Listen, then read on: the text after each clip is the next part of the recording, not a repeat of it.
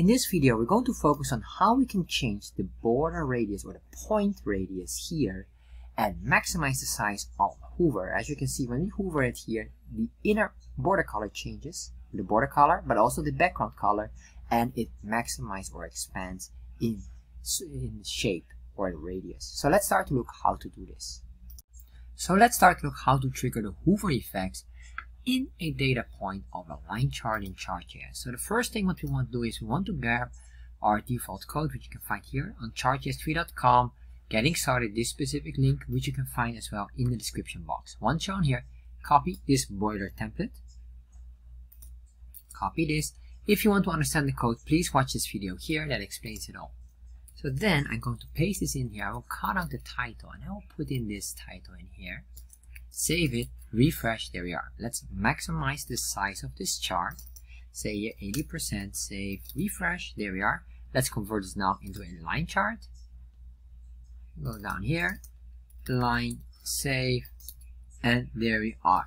So what I'm going to do is I'm going to remove this, save, refresh, so I have a nice thick line. So what I want to do is when I hover over this, I want to trigger the hovering effect on this. So how do we do this? Well, all I have to do here in the dataset, I'm going to put an enter, and then for example I want to maximize the hover radius of this, or at least the point radius of this point here, or any of these points on hover.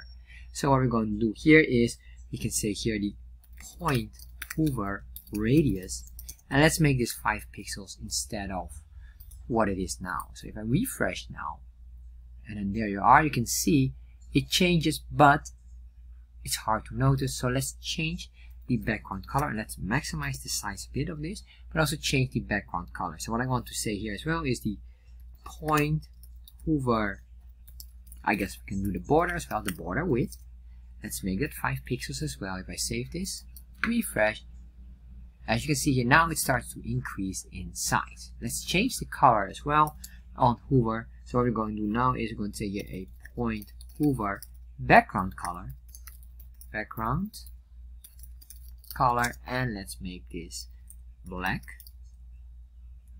Save that, refresh, and now if I hover over it, you can see here the inner part becomes black while the outer border stays purple or whatever the original color is, which is based on this here. Of course, we could copy that and make maybe the background color itself similar to this. So we're going to grab this, I'll copy all this array here, put the array in here, save, refresh, and now if I hover over it, you can see here we have the same color as the border color, but there's still a slight difference. So what we're going to do is we're going to make sure that this border color here on hover will have the identical color. So what I'm going to say here is the point hover border color, and let's grab the exact same array, put that in here, save this, refresh, and now if I hover over it, you can see here it becomes completely full color of the entire circle or the point. And that's basically how you can control this very easily. So if you enjoyed this video and you enjoy how to do these hovering effects here, maybe you want to add, for example, an arbitrary or annotation line. In that case, I'm going to recommend you this video here on how to add a custom annotation line on hover in Chart.js, which would make this basically this line here with these dotted lines at the top and a solid line at the bottom, which is quite interesting as well.